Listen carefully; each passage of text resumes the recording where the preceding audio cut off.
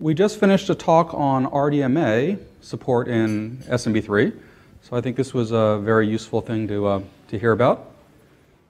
And I think that was a very interesting talk before that from Microsoft on some of the upcoming protocol extensions. Gives us something to catch up to and keep up with. Okay, so I'm going to focus on the Linux client today and also mention to some extent the Unix extensions that we're driving toward. We'll have a longer talk tomorrow on that where we'll focus more on the on those extensions. And Jeremy and Allison and I will do that. And I think also you guys know that we're going to be able to demonstrate some of the client features tomorrow to Azure. So as you guys know, I've been doing this a long time. I wrote the original Linux client as well as some pieces of Samba years ago with Jim and others. We have Samba team people here as well. And it's been kind of an exciting year. This has been an interesting year to watch. I'm going to talk about some of the feature status, what works, some of the POSIX extensions we've been bouncing around, and then a little bit on the timeline. So, as you know, we're in a storage conference. NAS is a smaller part of that. SMB3 is a smaller part of it still, but we're driven by these set of features, right? We just heard RDMA. Obviously, the previous talk, we talked a little bit about NVMe, DAX, direct access stuff, and many of the changes that have been going on. For example, statx.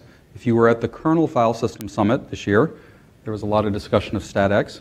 So all of these general file system features and storage features have an impact on what we do in the protocol, how we implement these modules, and they're very important not to lose sight of, because file systems without these things, apps break, and we don't take advantage of these very, very exciting features.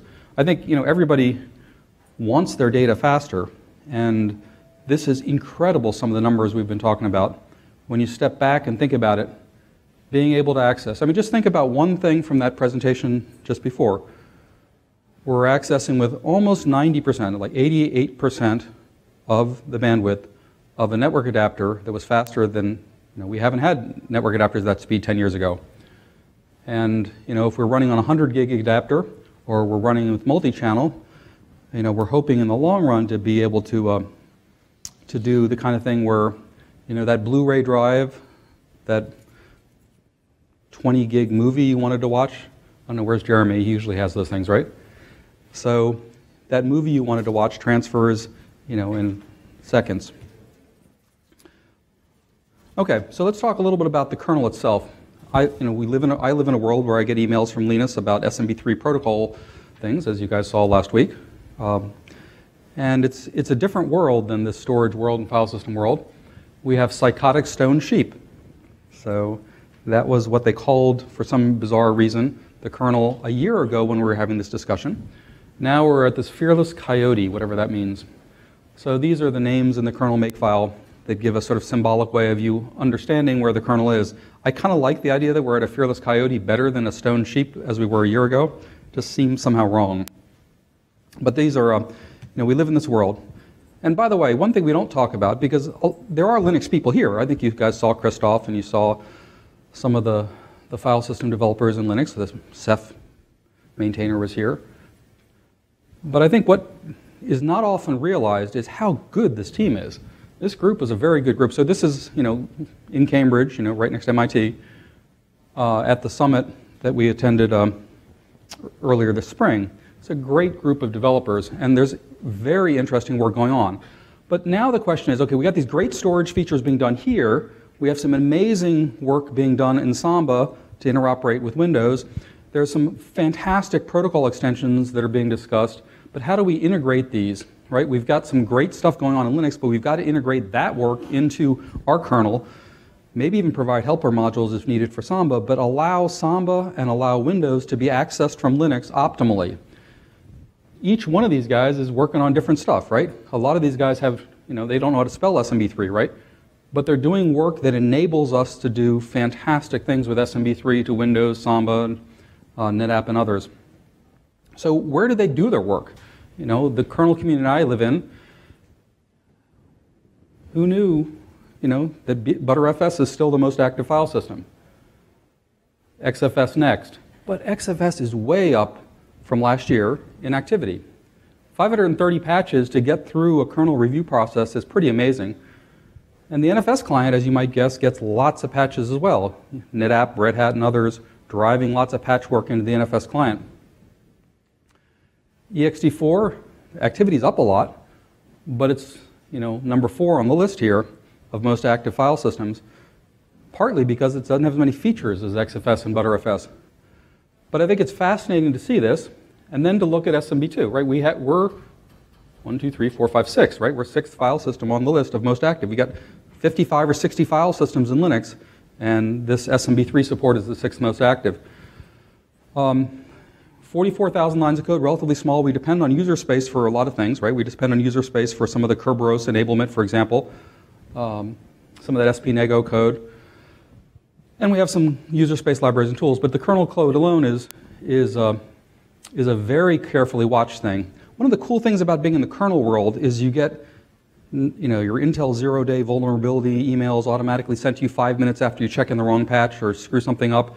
You get a code scanning type stuff sent to you very quickly. It's kind of fun, but this stuff gets watched surprisingly carefully. I'm also fascinated. The NFS server activity is down a little bit, 140 patches. Samba, did we have more than 140 patches? Maybe 1 or 2 more than that. No, anyway, the NFS server, it is carefully watched, but these Samba and user space just completely blows this list away, right? Mets alone, you probably had more than some of this, right? But it's an interesting perspective to look at where the activity is. File systems are about 5%, a little over 5% of the kernel, but they're a huge percentage of the activity in the kernel from the point of view of eyes looking at stuff. The MM layer and the file system layer get a lot more eyes. The kernel may be 15 million lines of code, but there's a lot of device drivers you don't care about. This portion of the kernel is, there's a lot of, I don't know how a polite way to put it, but there's a lot of contentious activity on that. So what are our goals? Well, one goal is to move us to SMB3 1.1 everywhere we can. Not quite there yet. Mets helped out a lot at some of the last test events. If you look at Samba 4.7, we're now negotiating 3.1.1 a lot more. But we did at least move to SMB3. We want the best pragmatic interoperability. There are things that are going to fail because we have to make some trade-offs, but that needs to be very small.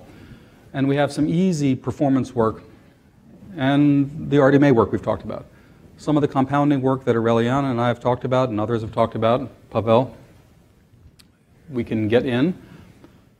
But there are lots of small performance things now that we've moved to SMB3 that we need to focus on.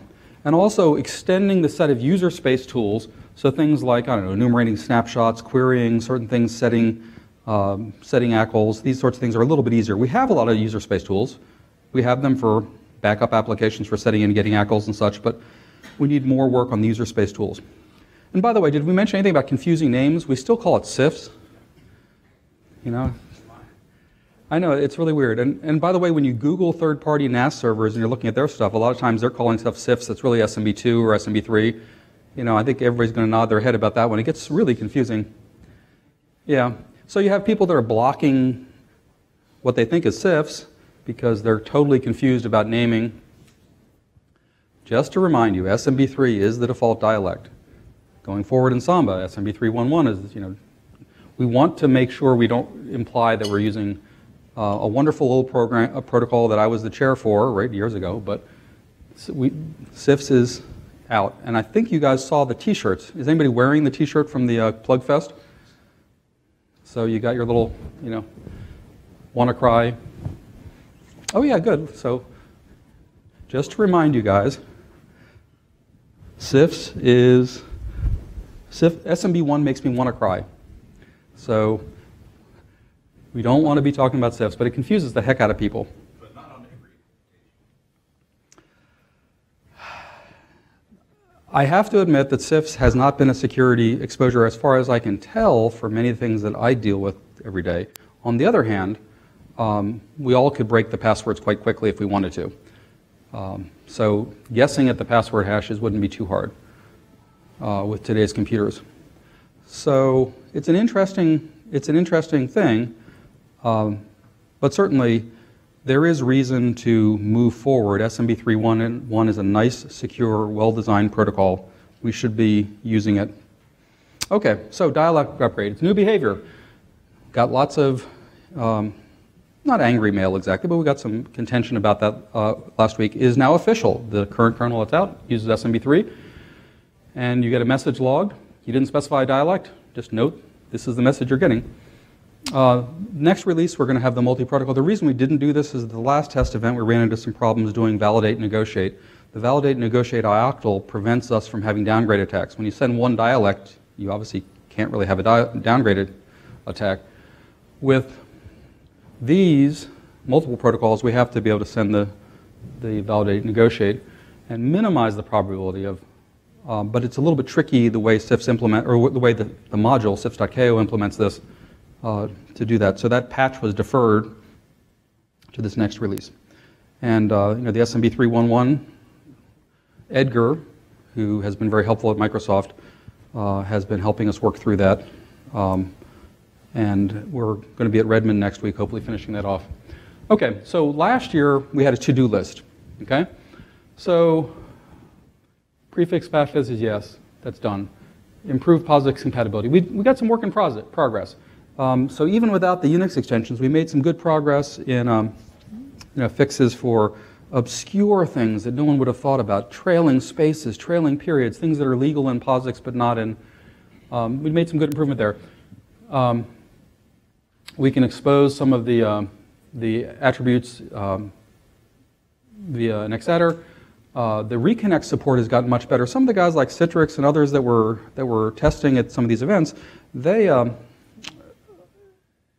and Red Hat and SUSE, they found a set of problems doing really nasty things to servers. Rebooting them in the middle of stuff, rebooting clients in strange ways, rebooting servers in strange ways, killing network connections in automated fashion. So there are a lot of fixes that went in to stabilize, reconnect, and improve the support for durable and persistent handles in the client. Encrypted share support in, and ACLs, in SMB3 support for ACLs and querying the mode from ACLs and various security improvements. So we got most of that list done, almost all of it done, of what we promised from last year. Now, but what are you going to see the most, what's the most noticeable? Well, the dialect upgrade, of course, right? You're going to mount, you're not going to get cifs. Some things will be worse, a few things will be worse because you don't have the POSIX extensions, but many, many things are better now. And the SMB3 support is much improved. But it's also much more secure, and for read and write paths, much faster. I think we talked last year about some of the performance improvements that Pavel and others have done. It's really neat to see. Async I/O, not async I/O. The SMB3 performance is quite good for read and write. So we've talked about some of these, what's changed by release. Well, we can go back a few years if we want. I think that the, being able to do copy offload across shares, okay, that's nice. There's some cool stuff here. Get a little bit closer to modern time here, a year and a half ago. I think this bad lock regression in 4.7 for guest mounts is kind of interesting. The prefix path changes, but I think very, very important was the 4.8 change here to add support for MF symlinks. A lot of people use symlinks, and MF, Minchell French, Conrad Minchell at Apple and I, we had a emulation for symlinks so the server doesn't have to support it. And this emulation allows you to do symlinks to servers that don't support POSIX directly, but it also works nicely to Macs. So it's a good way of having client-followed symlinks that, a feature that was available with our POSIX extensions and cifs, but not with SMB3. Okay, so going forward closer to current time, we added some kind of an interesting thing. You can enumerate snapshots now. The idea being eventually to be able to mount with a snapshot as, basically to see an older version of files. A lot of neat reconnect improvements in 4.11. So we had some controversy about clone range. Clone range was introduced as a way of getting around a BTRFS-specific ioctl that we implemented for copy offload. Copy offload is extremely important for SMB workloads, and we can do it multiple ways. We can do it, actually there's 3 or 4 ways you can do it, various versions of cifs and SMB3. The copy chunk style of offload was re-enabled, so now cp-reflink now works again and is much, much faster. So, you know, having something work 1,000 times faster, a copy, is a good thing. And so I think that's a very visible thing. Aurelien here added support for DFS, thank you, back in 4.11. And then Pavel, the encryption support in 4.11. These were obviously very important. I think having per share encryption and per server encryption is a really neat feature. So fast forwarding to 4.12, what did we get? We had additional SMB3 names. These crazy Apple people keep finding characters that are legal in POSIX but illegal in Windows, right? So these Apple guys find these stuff. And you know, there's a mapping strategy for this. So for example, above fox 00, you can take these things like greater than, less than, colon, map them up into this reserved range so they can magically go across the wire and give Jeremy heart failure if they have any security implications because you've now bypassed security stuff. So, needless to say, Samba has to be very, very careful about taking those and mapping them back. But currently, these sort of opaque-looking names store nicely in Samba and store nicely in Windows and allow you to have support for legal POSIX characters that are illegal in Windows. Let's see. Default dialect changed in 4.13. The cifs ACL mount option, Shirish finished that off. The cifs ACL mount option allows you to query the mode, for example, from an ACL. I'll show you that in a few minutes. Okay. Xadder enablement is now checked in. Ronnie Sahlberg of Wireshark and libNFS and libscuzzy and Samba team fame is now doing some really cool cif stuff. And Ronnie, this worked for cifs, but now we have it for SMB3. Although, something that Aurelien and I and others should probably look at later, I was running one of the XFS tests today, and one of the Xadder tests fails, possibly because of case sensitivity. You know, whether Xadders are case sensitive or not is a kind of a protocol issue. So, coming soon, what's very important? You saw the RDMA presentation. I'm very excited about that. We have a talk tomorrow about the POSIX extensions. We keep shrinking them down smaller and smaller. A mandatory set of features, relatively not controversial, and everything that can be done non-POSIX through SMB emulation is being used to keep that set small. So we're getting closer to that. There's been lots of discussions this week on it again. Also the multi-dialect support, so we don't have to force SMB3 on you. The pushback we got was that SMB2.1 is used by Windows 7. Windows 7 has a huge install base. And I think there's some Macs out there even that support SMB2.1. There's some NetApp filers that only support SMB2.1. Mounting to those today, you have to specify, you know, verse equals 2.1. They were okay with the idea that if you're trying to mount to Windows 2000 or Windows XP, you might have to specify a verse. But these relatively more recent servers like Windows 7, maybe 4, 5, 6-year-old servers, it was a little bit annoying.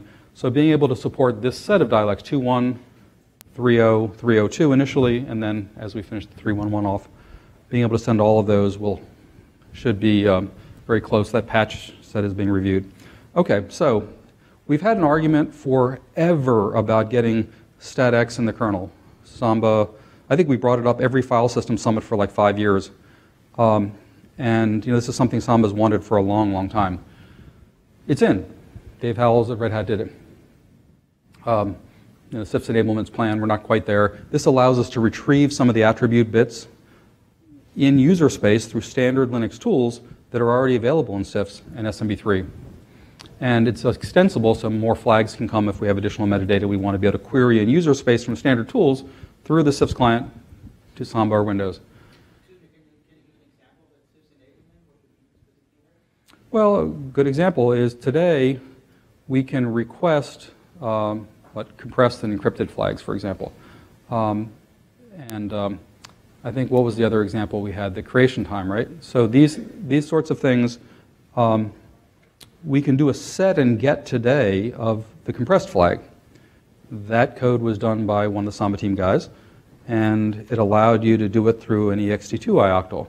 But it's not exactly standard because it's not the stat call. So the stat call wouldn't report that this file is compressed. Well, we know it's compressed, and I can show you it's compressed with certain cifs-specific tools. But if I wanted you to run, on cifs or an SMB3 mount, wanted you to run a normal Windows tool, normal Linux tool, the extended stat user space tool, you can now see it's compressed. You can see its creation time. So the set of flags that were done was intentionally shrunk. A year and a half ago, there was a big argument, I think Jeremy might have even been there, about the no bike shedding.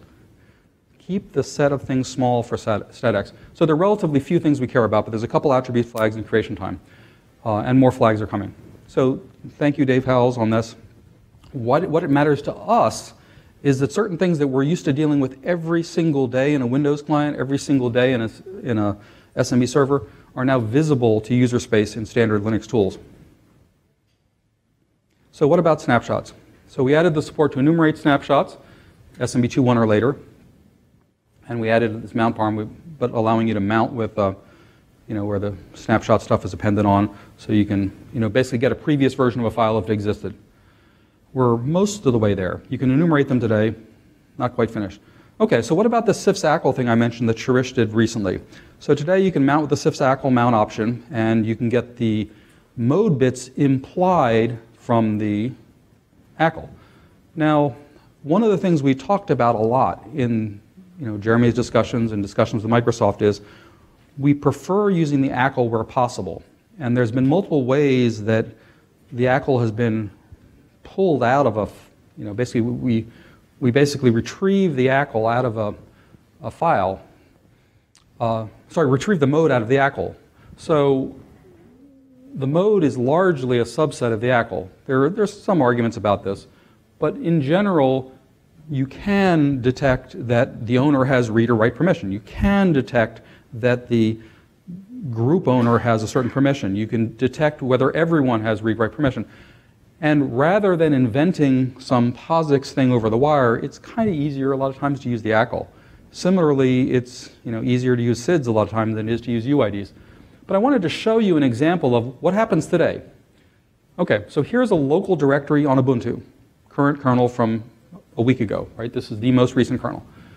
So I have a file with mode 700, mode 700, mode 777, mode 777. Okay, so the file name implies what it is. Now what happens if we look at it today with Shirish's, with SMB3, with the cifs-ACL mount option? 700 mode shows up with 700 mode. 44 shows up at 44. 777 shows up 7. Everything looks right, except for notice that everybody is shown as owned by root because we defaulted to that ID. We can recognize special Unix SID that has the owner embedded within the SID, the UID, GID owner embedded in the SID. But one of the changes we need to do is make it easier for a user to mount in a way that gets the real owner versus the owner for the mount. Since we're not querying the UID, right, we need to be returning the SID. The POSIX extensions will return the SID. We need to be able to translate the SID owner into a local person. Now, if we don't have cifs-ACL, we can kind of partly emulate 4.4. That set is, that's not quite the mode we had, but it's at least we have the read-only bit we can play around with for that. But all the others are wrong, right? So you can see that without cifs-ACL, we can't do the mode bits. With cifs-ACL, mode's perfect. So today, not an issue getting the mode. The owner can be an issue, but with the Unix extensions won't be an issue at all. Okay, so what's the to-do list? We have some security things. Finishing up 3.1.1 secure negotiate's a big thing. Performance, especially compounding. I don't know how many of you guys trace the Mac client, experiment with a Mac client. I'm sure some of you guys do. Notice, I was just looking at it. I'll show you. I have a Wireshark trace later. It's kind of cool. They just compound to their heart. They compound a lot, and it's important to do that. We have we're partway along on that. Now, what works? What about XFS test? What does XFS test currently show as missing or broken? So I ran it a little bit earlier today. I need to do a longer run with it. There's a couple things I noticed. One was that there are some fallocate cases where we're not exposing support for a couple things that are doable. There's a couple places where we're not exposing POSIX ACLs. Okay, so fine, I'll live without POSIX ACLs. Those tests will skip. There's some that only are appropriate for local file systems. I'm fine with that. One of the symlink cases didn't recognize that symlinks were turned on. That needs a little more investigation. But with the xadder enablement, we should get farther. But we did find a failure in xadder's generic 20, for example. We have support for it, but it failed, probably due to case sensitivity in xadders. But I do see significant improvement. So we had a list posted in a wiki on samba.org from a year and a half ago of the expected results, lots and lots of data, and it has made big improvement in. So XFS test, despite its name, is the standard functional test bucket for, there used to be Connectathon and FS test and others. Now they're all lumped into one Mongo thing with 500 subtests in it. And many of these will never run over cifs because they're designed for block devices, but the majority of them can run, and then some of them are skipped because of features we don't support. And our goal here is to keep reducing that set of features, getting the mode bits working, for example, big deal, getting symlinks, getting xadder support, continuing to drive features into the code, new fallocate subfunctions, so we get more and more of this XFS test running, in order that somebody who only knows ext4 or XFS or Ceph or something else, when they're running it on cifs, doesn't get confused. They're on an SMB3 mount, they don't care. They're just running the standard test bucket, and they can notice regressions in their server without having to be experts in the kernel SMB3 driver. I mentioned fallocate. I don't want to go into too much detail on this, but the two that we don't support, collapse range and insert range, we could support for REFS style file systems that support block ref counting, because we could do tricks where we collapse the range and insert the range using the copy chunk, the clone range call. Okay, so what does POSIX compatibility look like now? Today we can already handle, and we'll talk about this more tomorrow with Jeremy in that presentation, but we can already handle all the these path cards, greater than, less than, asterisk, whatever. We escape them the Mac way. We handle hard links. We can retrieve the mode. We just showed you all that. Now, if the UID is well known, we can retrieve that. Otherwise, we're going to need to do upcalls to retrieve it from the SID and have the SID sent back on the Unix query info call. And we can emulate rename and delete semantics, but there's some corner cases where silly rename and the normal NFS strategy doesn't work, where rename's going to get, or delete's going to get an access denied where it shouldn't. But we emulate it fairly closely, but this is another area where the POSIX semantics help. What can't we handle? Well, we can't handle case-sensitive paths. What is this needed for? Well, have you ever tried building the kernel? Try building the kernel, it uses duplicate file names that only differ in case. So, sorry, we got to have, we're case preserving, but we got to have case-sensitive paths. What about POSIX byte range locking? It's helpful. There are some apps that use it. We can obviously just do it on the client and not send it to the server if we want. Advisory locks, but if you want to have these shared across these advisory locks or OFD locks, in reality probably, sent across the wire, then we're going to have to have this Unix extension that Jeremy and I and others have been discussing. And similarly, there's a couple flags, a couple fields, the link count in stat and in statfs. There's a few things like maximum inodes and stuff. There's a couple fields in statfs. And also remember that when I talk about these structures like stat and statfs and what works and what doesn't, I'm looking at it from the point of view of the system call, which may be different than your favorite tool. The fact that ls might not display this, or stat, the command line tool, might not display it, doesn't mean the syscall works, right? Because the syscall can have stuff that the user space tool that's favorite of the day doesn't return. So, with both stat and statfs, when we've been talking about Unix extensions, we're talking more about what comes back from the kernel, not necessarily what your favorite tool displays. So sometimes it may be one or two fields you're not familiar with, but that are all file systems return. And of course, this exact semantics of POSIX delete and rename will make me a lot happier. And the good news is, we're getting closer. Now, what are we talking about here? We're talking about a negotiate context that is sent on negotiate protocol, SMB3 1.1. And as Jeremy, I think, was talking with the Microsoft guys today, it could also be on the tree connect context if we support that in the future. This context has an ID that indicates what version, basically, so we have one version of the POSIX extensions. This ID of the create context enables behavior. If you support this, then you will either succeed or fail when I send you a POSIX open with a POSIX create context. So you see an SMB3 open with a POSIX create context, you're either going to succeed or fail. You're not going to ignore the POSIX context. And that's needed so you don't end up accidentally deleting files due to case sensitivity or some such. So you don't want unexpected behavior by having a server say it supports POSIX and then find out that you're on a subdirectory that doesn't support POSIX. If you're on a subdirectory that doesn't support POSIX, you need to return an error for that rather than ignoring the POSIX create context. When you succeed a POSIX create, that meant you have, on this handle, you have POSIX delete, rename, and byte range locks.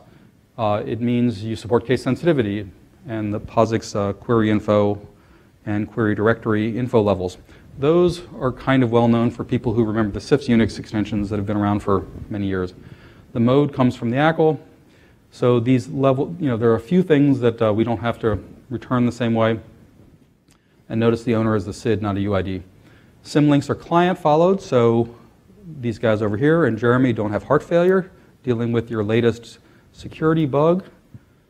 MF Symlinks is first one, but as Samba supports it, Windows NFS Symlink reparse point is also available. And the SFM mapping is used for POSIX characters. What? You disagree? Yes. Okay, what? What was the POSIX characters?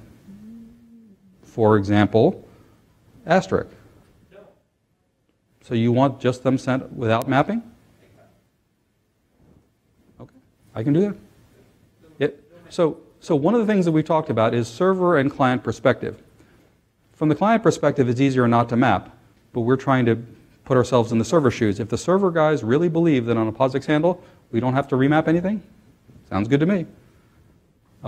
So I prefer not to remap, and having the server perspective is valuable, which is why we're having the talk tomorrow. So Jeremy can, because it makes my life easier to do that, but we don't want to make the server guys harder. Okay, now, just for completion, it is possible to use Apple's stuff. And yes, in Samba, we support this. So notice the wonderful amount of compounding here. You're seeing Microsoft doing lots of stuff in one SMB. And this isn't maybe the best example, but here we have a create context request from an Apple client to an Apple server. And as you can see, this gets you some, but not enough, of the behaviors. And in the response, you can see, the server path to this file. They've got a few interesting things that we can use in the Linux client when we're mounting to Samba or another server as a fallback. The intent, though, for AAPL would be that we do the POSIX extensions well using the Unix extensions that we were talking about. If the server doesn't support them, we can always try the AAPL context if you specify a mount option. The AAPL context doesn't provide you all of the POSIX semantics, but it does imply some. And it is a fallback, but I wanted to just not forget that completely because it is there. So what about performance? So I highlighted the things that are focus areas. Compounding. We have a place in our code where we do open query close, stat. In the good old cifs world, which you used to use until like 2 weeks ago, you had query path info, one call. You had set path info, one call instead of 3. It's a big deal. As you saw in the Mac trace just a second ago, they use it a lot, even more than Windows. Large file I/O looks good. Async and vectored I/O looks good. File leases look good, but we don't support lease upgrades. Directory leases, we really should be asking for directory leases. That's something we've talked about off and on for a while. Asking for directory leasing, and we have a piece of code in the client that does a invalidate entry. Is our inode metadata still valid? We give it 1 second, so we're a little stricter than NFS and some others, but we give it 1 second and we cache the data. Here with direct releases, we can cache it a lot longer. Copy offload looks good, fantastic stuff. We support multiple mechanisms for that. Multi-channel, we can query the info, but as you saw from the RDMA presentation, we don't fully support multi-channel. But this RDMA mount option looks really exciting. And then, of course, we need some Linux-specific protocol optimizations as we think about how we can better optimize real workloads. Okay, so from just highlighting some of the things from the talk just before this, you guys notice 88% network utilization. Wasn't quite as good as Windows, but it was really close. For a first pass, I thought that was fantastic. 88% network utilization on read versus 90% on Windows, and 70% utilization on write. Given the relatively small changes he's made to the core cifs and SMB3 code, that's pretty good. So I think this is quite exciting. Our performance for async I/O is very good, but RDMA allows us to lower our CPU utilization so much while also getting a little bit better performance over the wire. So I think this is the plan. Let's start merging this stuff soon. Some of the low-risk protocol definitions may even go in this week if we can get some of the protocol defines, the things from SMB2 and some of that stuff cleaned up. And so take a look at his presentation. That's very exciting stuff. Okay, so I thought this was actually a really good year for SMB3 and a really good year for, in general for, some of the kernel driver improvements. We've delayed and delayed and delayed on the SMB3 POSIX extensions. We've had a relatively large set of things that have shrunk over and over each event, which is good. So what I think are coming pretty close to is prototyping. We'll obviously be at Microsoft next week, so we'll have a chance to try some more stuff. And hopefully we can continue to get feedback from other server vendors in the talk tomorrow and other clients, so we can make sure that we're not missing obvious things. But the approach that's being taken, where we have this sort of minimal set of options in negotiation, looks like it actually makes some sense. And also, I don't want to forget, with David there, that we're also going to show how wonderful Azure access is from Linux. I think I don't think I have it in my.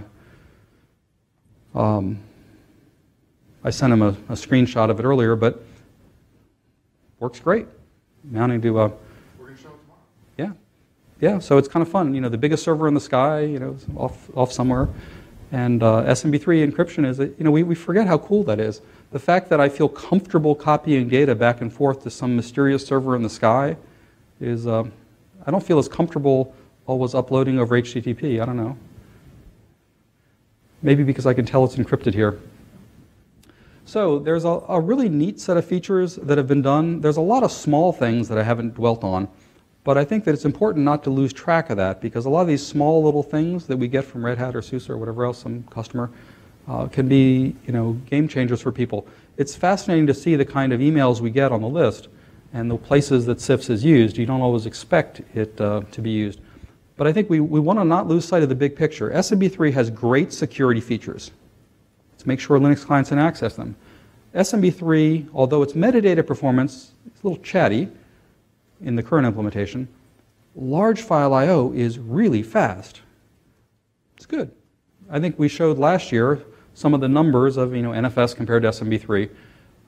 By the way, we do have to one of the things I'll be checking in is some cleanup of ODirect. Right now, we're not passing ODirect.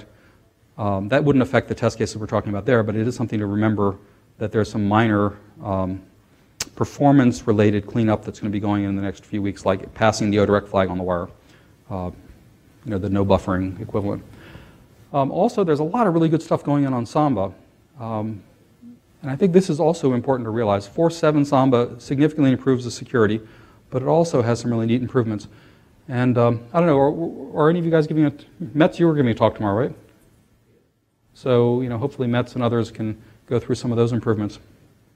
Okay, so been through some of the major features. Now, an opportunity for you guys to ask questions about, specific things that you'd like to see, and also, any patches you're aware of or suggestions on how we can get this process going forward. So first question is Well, something one of our performance guys noticed is that when we open with ODirect, opening with ODirect, it affects the caching on the client. But in NFS, at least NFS 4, this gets passed all the way. Now, they don't, in NFS 3 it's tricky, you might have to flush all the data, but it's, this ODirect is a hint that you want to not cache all the way through. So it's not a requirement, but it is a hint that the server should not cache. Well, we're not sending it on the wire, so when you do an open with ODirect, we're not sending a no buffering. Second, when we do, when you open with data sync, we should be more strict about making sure that the write-through flag is always set. Fsync works and the stuff works, but it is important to make sure that you're honoring what the app asks for, even if it's painful for Samba. And I think you'll notice that Samba's behavior has changed and gotten a little more strict about how it interprets syncing data to disk. And then I think finally it's important to remember that there are protocol semantics in SMB3 that are really cool that we don't have equivalents for in the API. And an example I can think of is the ability to set on an individual read or write these flags.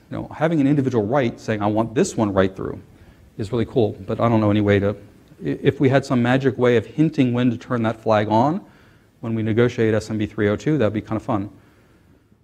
Because that is one thing where I can imagine a workload, maybe one of these virtualization workloads they were talking about, where you might want a particular write to go through, right through. Yeah, that was kind of the angle I was at with Citrix Insight. Oh yeah, so. So yeah, obviously we take care of barrier rights. So we want to basically send a single flag on barrier rights. Yeah. If we could figure out a way to get that through, I'd be all for it. Right now, you just have to F-sync it, I guess. But I want to make sure that we do send, if you want to open ODirect, that we hint to the server, no buffering. And by the way, thanks for the Citrix guys for a lot of the reconnect stuff, because they did these brutal tests where they were rebooting servers constantly and doing crazy things. We support persistent handles. I don't know if it's something you guys realize, right? We support persistent, and we support, you can mount and ask for this, because obviously in Linux you can't specify it on an open, so you kind of have to say, on this mount I want persistent handles, and we ask for durable by default. So it's kind of cool. And you can even ask for resilient if you want to, I guess, but it's not as interesting for most people. Next question is, do you support the new redirect flag that was mentioned in the presentation earlier? I mean, I'd like to. As a matter of fact, I don't know if the Microsoft guys have prototypes we can test against, but we've had in the past the ability to sometimes, as betas get out there, of implementing stuff even while, there's no requirement for the kernel stuff that we have to wait on. If Microsoft has stuff we can test with, let's go for it. I mean, it sounds useful. As you saw, Microsoft has been doing some good work, Long Lee and Pavel and others on, so it's kind of cool stuff. And maybe they can help out with some of this as well. Okay, what other questions? Interesting questions. Anybody knows what follows this? Anybody remember? David. Okay, so this is important stuff. So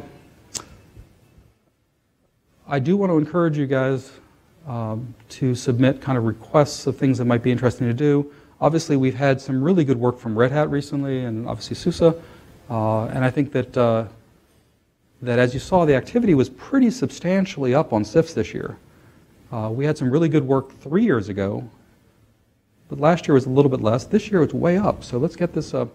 And I think that a lot of the excitement on the POSIX extensions will drive even more, because there are certain apps that just fail today without those, so I think that's exciting. So let's all take a quick break and enjoy David's presentation, right? Sounds fun. Thank you, guys.